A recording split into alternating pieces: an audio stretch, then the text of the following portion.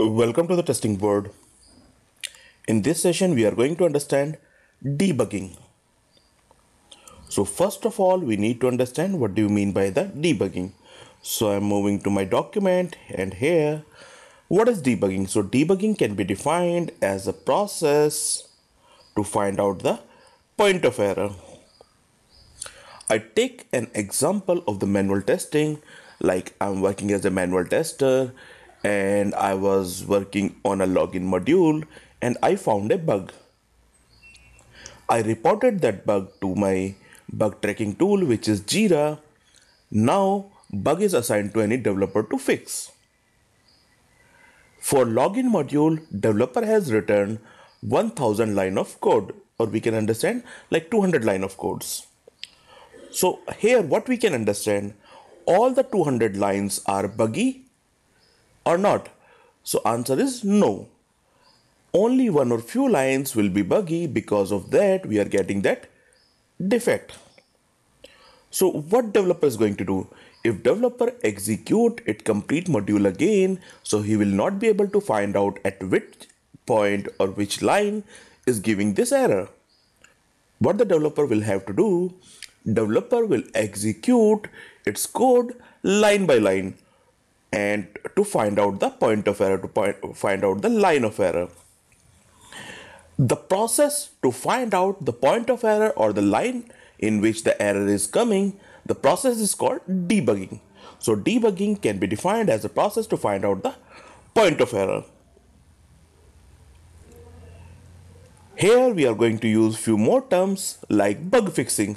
So what do you mean by the bug fixing? So bug fixing means when we find out that particular line is throwing some error, or because of a particular line or because of particular logic, we are getting this error. When we fix that error, the process is called bug fixing.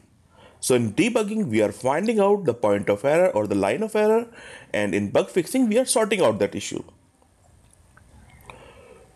To find out the line in which error is coming, we have to place breakpoint. So we have to place breakpoint, and with the help of the breakpoint, we can pause the execution of the script at a predefined step. So like I have 10 line of code. Here I can give you example, like I have 10 line of code and I know I'm getting error after the third line. So we can make this is a breakpoint. So with the help of the breakpoint, we can pause the execution of this step, and then we can execute rest of the line one by one. So execution will pause over here. We can execute one line, then one line, then one line, then one line. With the help of that, we can find out the line in which we are getting some error. So that is my breakpoint. And step execution means we are executing one step. So when we pause the execution by using breakpoint, then we can use step execution, means we are executing step by step. So these are the four terminologies we are going to use in this debugging process. Moving to SoapUI. So here on a test case level, I'm on a test case level. Here we have a tab of debugging. One thing need to be noticed, like we are going to get this tab only in the pro version. That's my free version. In free version, if you check it, so we are not going to get this tab over here. So this debugging tab will be available only in the pro version. For debugging, we need to move on to this tab, and now here we are on the debugging tab. These are the all steps that we have in our test case. So, and I assume I am getting some error in my test case. I don't know which step is getting problem. For that, we can start debugging. Here we have two columns. One is the breakpoint and other is the test step. So first of all, we need to set up breakpoint. I'm going to the step 2 and right click over here, add breakpoint. So a breakpoint is added over here. Now I want to execute in the debug mode. I'm running it and it will execute till step 2 and will pause the execution of this on the step 2. So what we have understand about the breakpoint, with the help of the breakpoint, With the help of the breakpoint, we can pause the execution at the predefined step. Here we have seen we have paused execution on this step.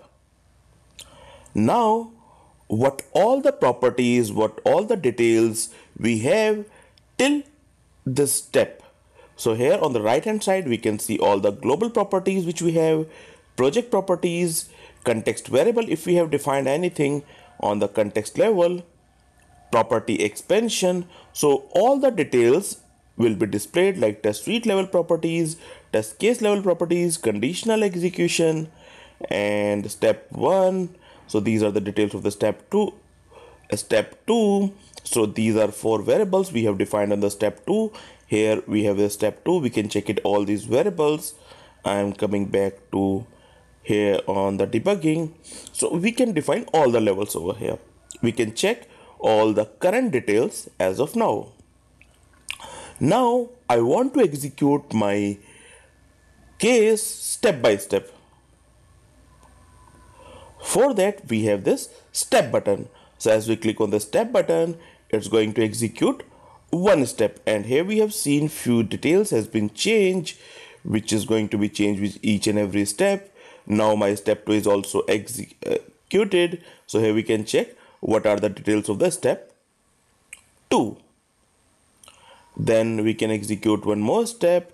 So you will see few more changes has been done. So as of now, we have executed only 3 steps, and these are the details up to 3 steps. By this way, we can execute step one by one. At any point of time, if you think like whatever the error I want to check, I have already find it out that the error, and I want to execute rest of the steps in one go, we can execute the run step immediately. So as we click on this run step, it will execute all the rest of the steps. Here we have seen what is debugging. With the help of the debugging, we can find out the point of error. Breakpoint, we can pause the execution at the predefined breakpoint. Step, we can execute one step. Bug fixing, if we find any issues, we can fix it. If we want to remove this breakpoint, we can remove this breakpoint. We can disable this breakpoint. Remove means it will be permanently removed. Disable means we are just disabling it. Later on, we can enable it like this. Apart from it, we have one more. I'm going to enable it. So that is enable breakpoint. We have breakpoint properties, one of the most important features, that is breakpoint properties. So you can make this breakpoint to execute conditionally. Like as of now, whenever we are executing this test case in the debug mode, it's going to execute this breakpoint. But we can execute our breakpoint conditionally. Conditionally means if you want, you can define a condition over here, like if the value of a, we have any variable which is a, if the value of the a is more than 10, only that pause the execution. So here we have seen on the properties tab, we have a variable which is 10. I'm going to my test case level, and here I have defined a breakpoint, and I'm setting the property only execute this breakpoint if the value of a is greater than 10. Let's check it again, because as of now my value is a is equal to 10, but I'm setting this breakpoint a is greater than 10. So now I have 2 breakpoints. One is a conditional breakpoint and other is the normal breakpoint. In conditional breakpoint, only pause, only work when we have a greater than 10. In the current case, we don't have a greater than 10 because value of the a here in the properties is 10. So I'm going to execute in debug mode, and here we see it is not paused at that particular breakpoint. It moved to the next breakpoint because the condition was not satisfied. So we have added a breakpoint that will execute only a particular condition is satisfied. If I want to execute all the steps, then execute the rest of the steps. I'm removing this breakpoint and making a normal breakpoint. So I'm going to the breakpoint condition, and I'm removing this condition. Okay, right. So now we have two breakpoints, and both the breakpoints are normal breakpoint. We did not add the conditional breakpoint. So I'm going to show you now how my script is going to execute when we added multiple breakpoints. In this case, when we execute it, first it's going to pause on a first breakpoint. Now my execution is paused on the first breakpoint. We can execute here step by step. So here is the step button. I'm executing one step. I'm executing one more step. Now I want my step will execute till second breakpoint. So as we click on this run button, all the steps will execute until we reach to the second breakpoint. Again, you can execute one step, so I'm executing, or you can move to the next breakpoint. So as we click on this, it will move to next breakpoint. And now again one step or all the steps. So here we have executed all the steps. So here we have seen we can make multiple breakpoints, and we can either jump between the breakpoints, or we can execute step by step. Here in the current case, we have three breakpoints we executed either step by step or jumping to the next breakpoint. Now I'm executing it again, and one more option that we want to see. Here my execution is paused on a first breakpoint. You want to cancel the debugging. So you can cancel debugging. As you cancel, my execution will halt. Means my execution will stop over here. I don't want to debug now. If you want to debug again, we have this breakpoint. We can enable these breakpoints. We can add these breakpoints, and we can run the execution in the debugging mode. If you want to remove the breakpoints, we can remove it over here. So I have removed all the breakpoints. Again, enable, disable we have covered. So that's all we have for breakpoints in the SoapUI. Again, that is used for the debugging. Means if we have multiple steps and I found like my case is getting failed, and we have to find out for which step, or because of the which step my test case is getting failed, we can go to a particular step, or we can run it in the debug mode.